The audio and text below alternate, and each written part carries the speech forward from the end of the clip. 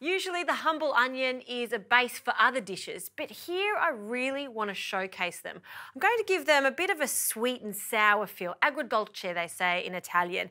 I'm going to roast them long and slow so they become really caramelised and give them a real punch of flavour using capers and sultanas. So I'm just using red onions, Spanish onions, and what I've done is peeled them and cut them in half horizontally. I want to cut them horizontally so you see all those beautiful circles in the centre. It's just for presentation and I think it makes such a difference. So to this we're going to add some pine nuts. Sprinkle the pine nuts over and in and around our onions. This is for 4 people, so I've got 1 onion per person. Baby capers, sprinkle them in and around again. Some sugar, this is going to help caramelise the base of the onions and really accentuate the sweetness of the onions. And sultanas, we'll sprinkle them over, a few little extra ones there. And then for the sour component, I like to use red wine vinegar for this. I'm going to serve this with some swordfish, which is quite meaty, so I do want those zingy flavours. Finally, some good quality extra virgin olive oil. We're just going to drizzle a good amount of that over the top. Now I'm actually using my pan as the baking dish because I want to start it on the stove top and then move it to the oven where it'll finish cooking. So I'll just place the detachable handle on and then straight onto the stove top. And I want to cook this until it just starts to sizzle. Then it goes straight into the oven at 160 degrees and it's going to cook for about 35 to 40 minutes or until these onions have become really, really soft.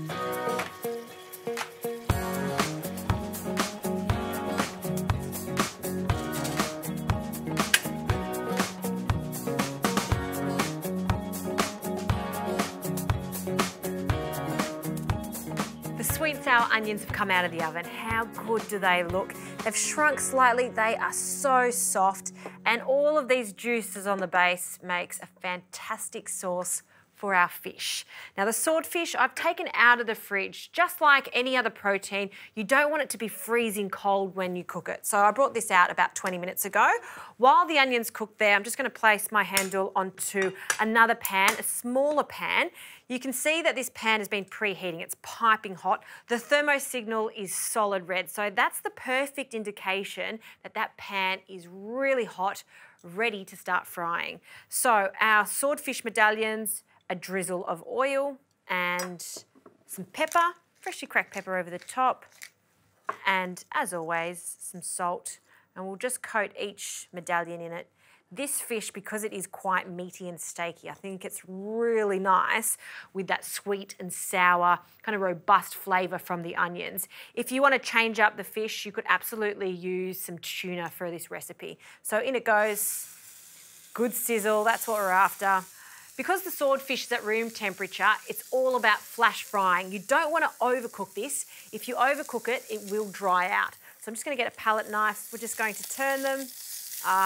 Perfect, that's what I'm after. Nice caramelisation and really quick cooking. And I'll just give that a few moments while we start plating up the onions. So I'm going to get the largest one here. Just be really careful because it's so soft it will fall apart. Place this onto the plate in the centre. Grab a piece of fish and we'll just rest that on the top.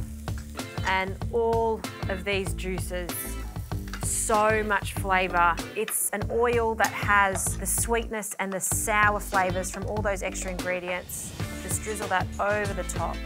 Let it fall down the bottom. One last spoonful, almost forming a little moat around the onion there.